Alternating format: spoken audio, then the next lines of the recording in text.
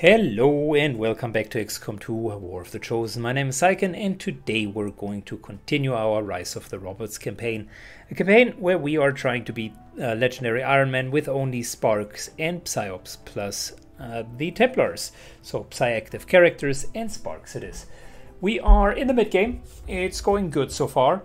I would say we're trying to kind of expand and take the world and specifically ramp down all of the alien facilities, and for that we need intel and supplies, so getting that dark VIP mission is a bit of a disguised blessing. I personally don't like the dark VIP missions a lot because they are timely missions and you can theoretically lose your entire team, so it always puts an unnecessary amount of pressure onto the mission. On the other side, if you play them correct, then there's a lot that you can get out of it. So we're taking Psi-active characters in Sparks, lots and lots and lots of Sparks, and since our only other Templar is away, we might want to take one person here, and that one person is going to be XQS6. Make weapons available, yes please. Make utility items available, even more so please. We got the mimic beacons. We got the damn blue screen rounds.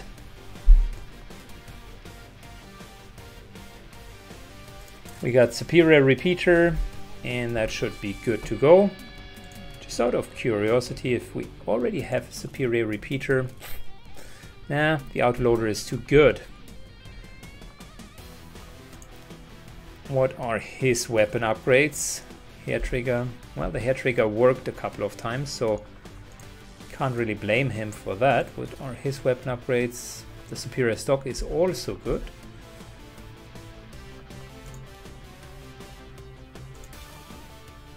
And he already has a scope. You know what? We're giving him the superior scope, even though it destroys the hair trigger. The scope is just too good to not use it. It's a flat out great ability to hit.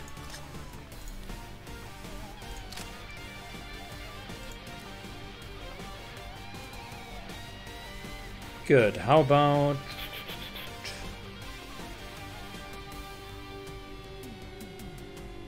instead of the hair trigger, how about we're giving him a normal scope? I technically prefer scopes over hair triggers. Just upgrading the weapons that we have a tiny bit more, and that extra to hit chance really goes a long way. Mimic beacon. And let's get the Skulljack. I think we don't need 3 mimic beacons, to be honest. Let's instead get the Skulljack and a battle scanner, just in case we're fighting against the assassin. I just hate her too much to not use it. And we give the rookie plus 10 aim, because why not? Okay, that sounds like a pretty decent setup. Both of them have superior perception as well, or advanced perception, so that's 81 for him. So yeah, we should be fine with hitting things. If you're running low-level characters, and these here are low-level characters, make sure that you try to do whatever you can in order to improve the aim.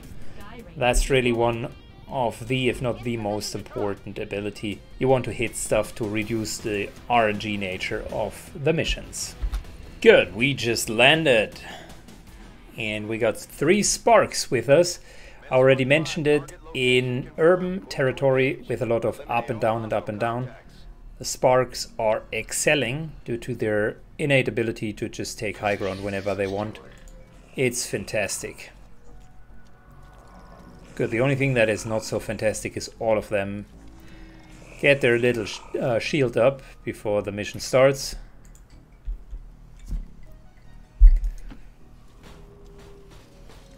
Got 12 turns. Might as well use them. Vector here starts out.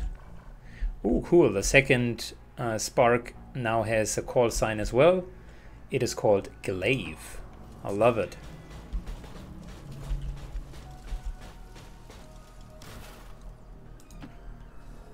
That would make a cool story arc if all of the sparks had kind of a medieval weapon name.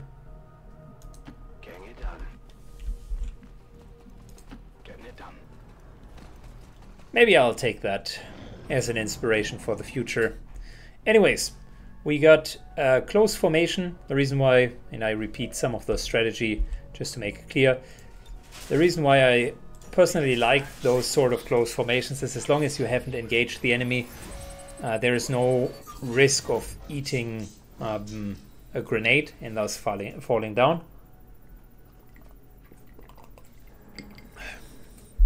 Yeah, that's alright, but our chances to hack it are just too bad. And by standing together, whenever someone kind of discovers something, let's say I go over here and we're now discovering something, oh shit, then we still have enough personnel to follow up. And wait a second, we just saw that there's someone down here. Let me double check. I'm just going over all of the fields and seeing which ones are occupied. This one here is occupied, which tells me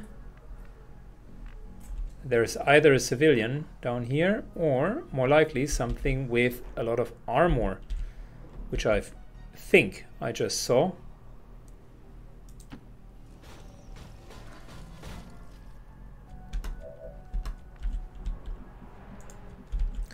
Anyways, so we're taking high cover at the spark,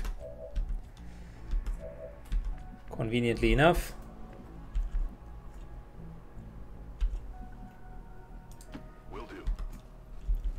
And XQS6 goes over here.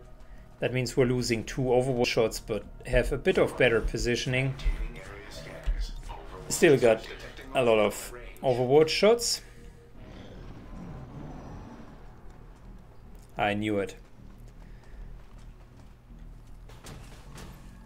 I got enemy movement here. Advanced mechs down there. Ouch.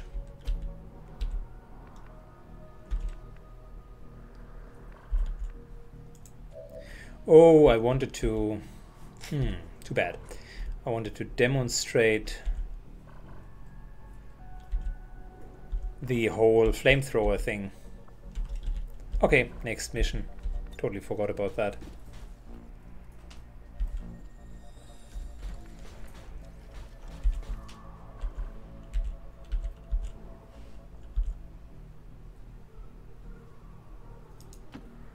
Is this here going to trigger something? Maybe, maybe not.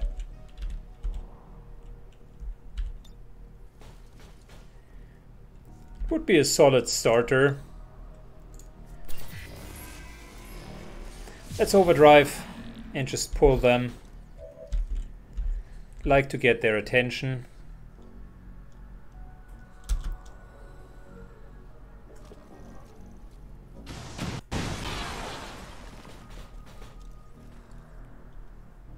Position compromised. Alright, solid hit for all 3 of them. And we also shredded them. That was a big fat mistake to go up there. Shield bearer.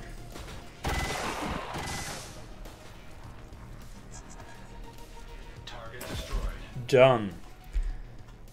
Perfect. So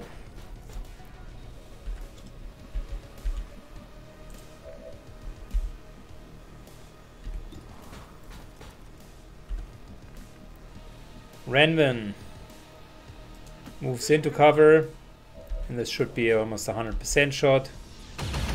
Yeah, thanks to blue screen rounds. It is pretty damn good.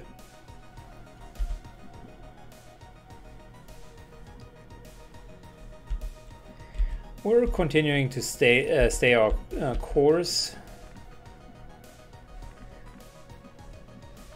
Don't know how the line of sight to Renvin would modify if I move somewhere else. The reason why I want to continue line of sight is we're inspiring. And I want to feed him some kills. Maybe not the best idea because he does not earn experience. But he has blue screen rounds and I just like the damage.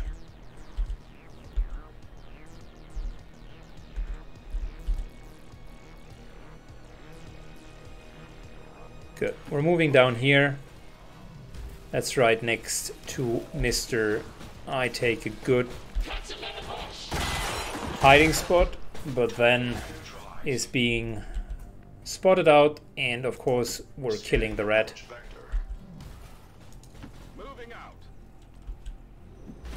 Apparently I learned in Apex, which is an online shooter for those of you who are unaware, it's kind of a battle royale, and there is an actual terminology for hiding. It's called ratting, and someone can be a rat. Good.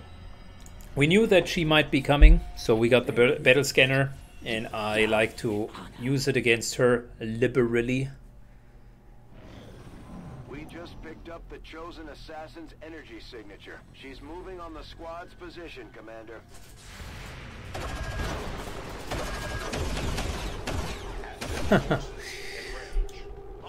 Good. The squad starts to perform really well nowadays.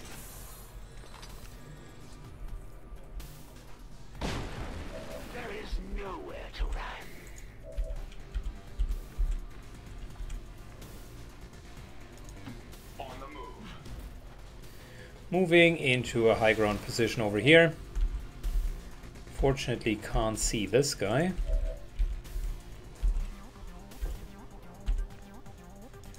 Our tank takes a front line position.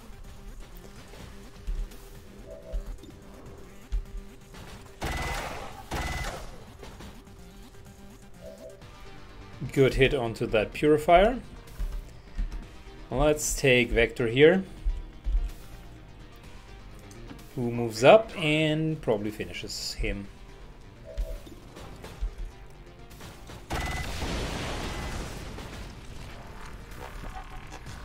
Target eliminated. Wonderful. Good. We know that Chosen started here, so she will require one turn to at least get onto this side. That's affirmative. Location confirmed. Moving up.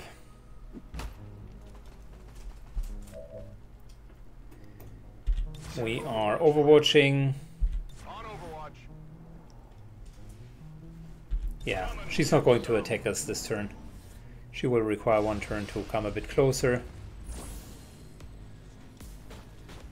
All of the Elder's children are not created equal. I will not fall so easily. We've spotted the chosen. Get ready to fight. My reserve. She decides to summon chrysalids. Ooh, that is nasty. Then again, Which also means chrysalids are regular enemies now. Yeah, but what are you going to do against a nice little 15% execution? Exactly.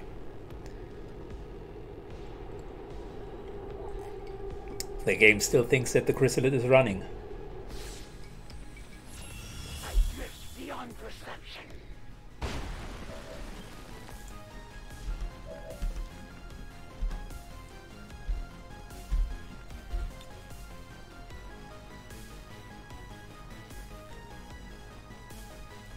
Let's start with trying to spot her out.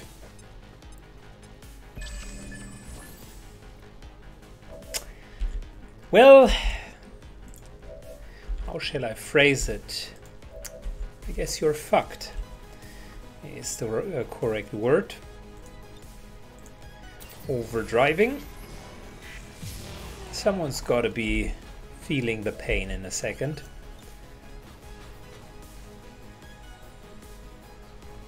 has leveled the entire building. Nice little shell shocking.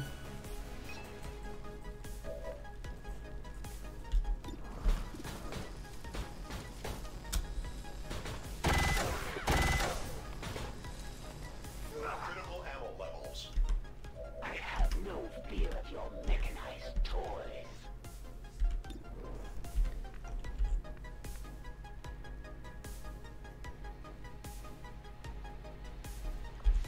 Alright, we're overdriving.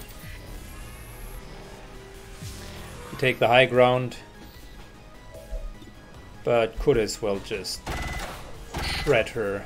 Target remains viable. That will not be enough to stop me.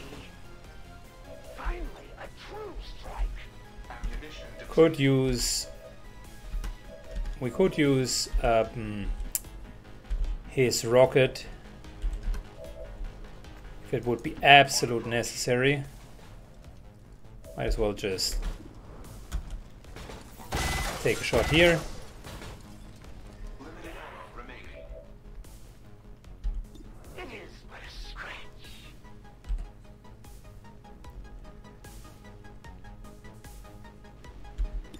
Alright, let's give Roby another kill. Kill confirmed.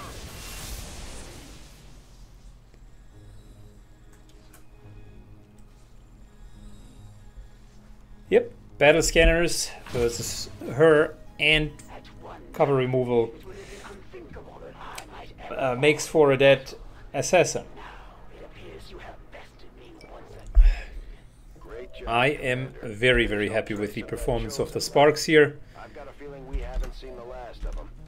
Still, at least we ruined their plans today. Rapid reload in progress.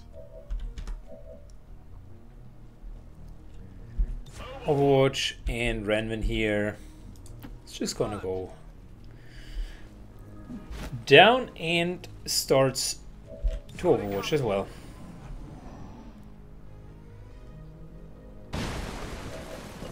We know there is a final pack here, but I might say I am not afraid of them.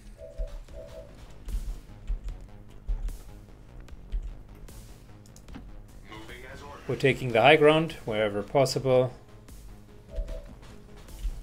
Good, we just saw them over here. Perfect. Vector takes the high ground as well.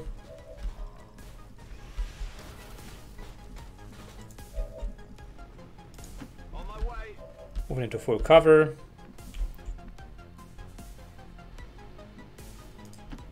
Roby moves into full cover as well.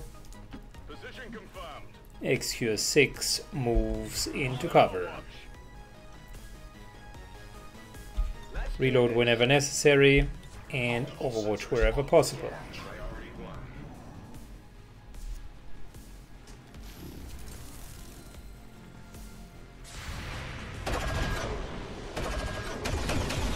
All controls variable in targeting sequence. Get it together.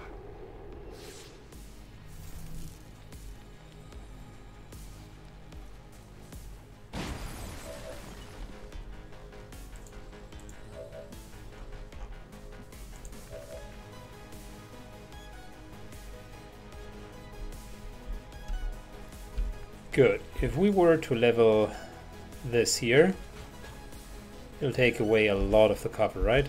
Right.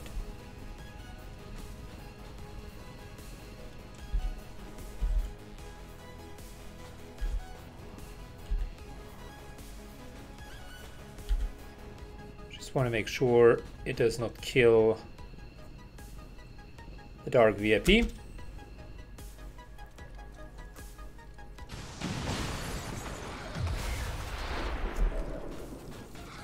Perfect.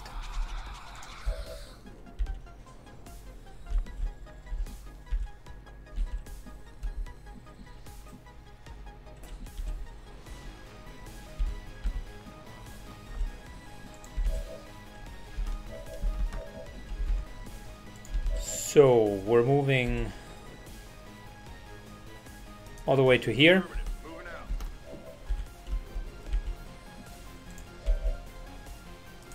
This here is his full cover. Just moving together with him.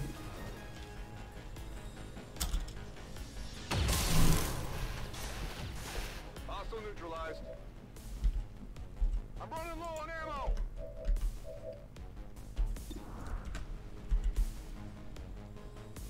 Let's move all the way to the edge here.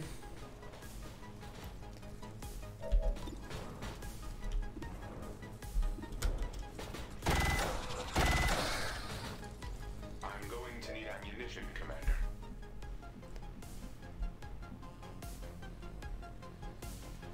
Heading out. Moving to the next viable cover over here.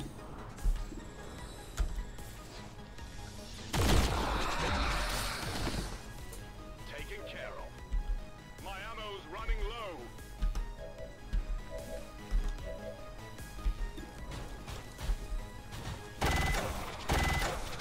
Targeting sensor malfunction. Good. That sector needs to die.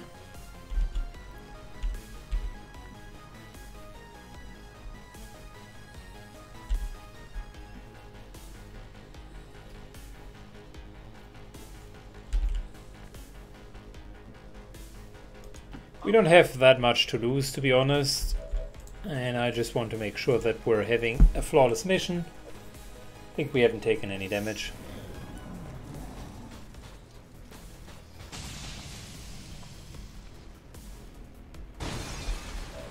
So a bit wasteful, I get it. On approach.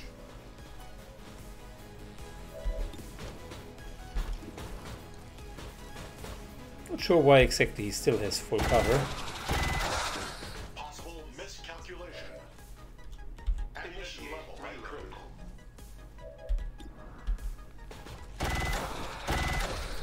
Targeted unit down. I'm on the move. Good. We got another data cache that is extra intel. Go, go, go. Best possible find for us at this point in time.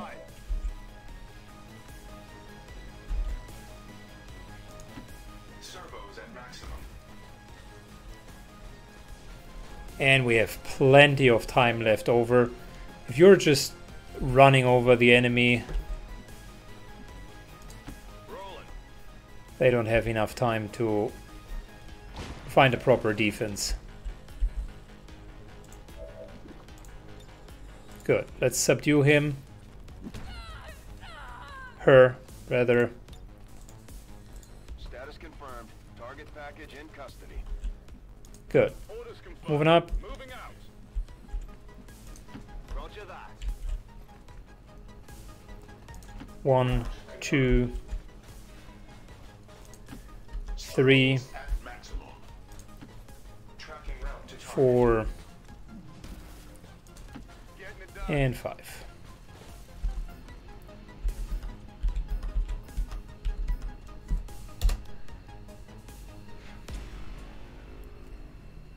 Visual contact. -15, we're picking up an enemy transport inbound on your current position. Good to go. Good. Like I said, we don't need to farm. Those would be tactics in a run that is more difficult. Let's go. For us, it's good enough that we had another flawless mission. -15. Pretty much overran her, We've lost the package. Status and we had mission accomplished. more than enough consumables left over. So Sparks in the mid game, a force to be reckoned with. Good. Let's take a look. We got one promotion. Let's again take Rainmaker. Yes, please. And before we're forgetting it the next time, by the way, another Elerium core and data cache. That's perfect. Oh, the data cache is for the potential intel. No, wait. Did we get intel? No. The mission just gave us a data cache. Okay, I see. Because the mission rewards indicated that you could get intel. So the third mech, which is now called Victor. You know what? When the second one is called Glaive, I just wish he had lived long enough to see us fight back. mm, To know How about we're calling him Trust me, he knows. If there was one thing your father just always kept in mind, it was Dagger? I like that name better. So we got Glaive and Dagger. on our own And terms. since Dagger is a short range weapon, we are also giving him a flamethrower. So the difference is same amount of damage. The range is shorter. And yeah, it will set them ablaze. It has only one charge as well, but it has kind of that cone-like charge. So we're going to see how that plays. I know how flamethrowers work. There's plenty of that in Long War, but yeah, it might be interesting to have that as a tool available. Unfortunately, Roby and Renvin do not get any experience, like I mentioned. They only get experience from their training, which is a bit of a waste, but whatever. In this run, I rather prefer having them compared to rookies. We don't need intel at this point. We can just research. And somehow the game is freezing. I don't know what exactly it is. Okay, now it's unfreezing. I don't know what exactly it is, but normally the game is running very stable. Anyways, we're continuing to get North America. I still want that instant contact. Once that is done, intel is literally the only thing that prevents us from making contact with almost every single region. Leading the resistance is a daunting task, Commander, but your efforts so far have left many wondering if we have made the right approach. Listen to this bold statement, and bold me being a pun, because he has a bald head. How many things we did in 1 month, and he has the audacity to say your efforts have left many wondering. Okay. Good. Assassin is getting stronger, which means she gets her 4 skill, 1 more armor, and a lot of power. There will be an additional dark event, which sucks with permanent dark events, and he's still far behind the curve, so we're fine. We need to counter the major breakthrough. No, that cannot happen. We cannot allow that to happen. I'd rather take the breakthrough, but 100% higher intel costs permanently. That is a no-go. Okay, we're taking away the extra contact. And instead, let's increase facility construction speed. I think at this point we really want to really speed up our construction. Those can come off when we're done with building our base, but it feels we're always waiting to build kind of the next large building.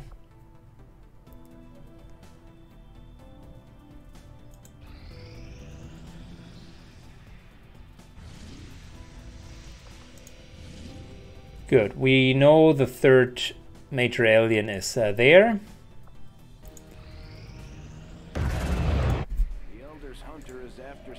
Good to know. We do not currently need a supply drop. How about we're starting installing a radio relay. And that one is an important mission because we're finally getting more Elerium and more alien alloys. So if we play our cards right, that will be powered armor for us and maybe upgraded psi amplifiers. Who knows? That could be a thing. So we still have this power problem. Gotta build the power coil down here. And then we can... Between these soldiers continues to grow. Oh wow, we even got bond level 2 between both of them. That's fantastic. And keep in mind those guys are still rookies. That would be hilarious. Rookies with bond level 3.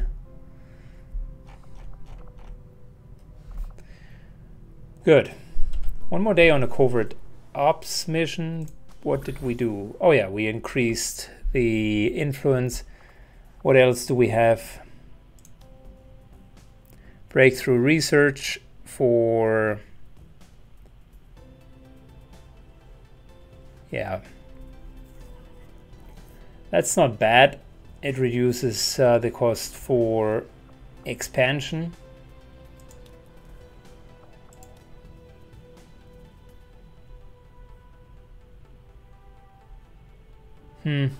That's not... This one is nice as well. Permanent resistance contact +1 isn't bad either.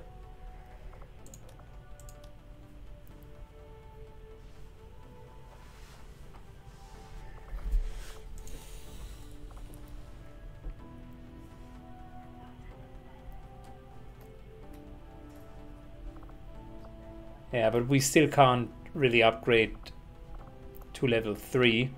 So maybe I'm just going to do part 1 here as well, because these are the only missions where there is no chance for soldier capture. And Eric is currently the only one who's able to do it.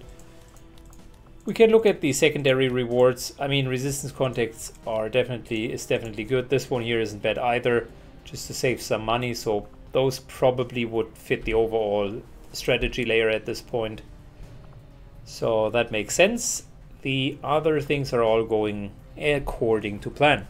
Which brings us to the end of today's episode, guys. If you have enjoyed what you've seen, feel free to comment and like down below, and see you in the next episode. Bye bye.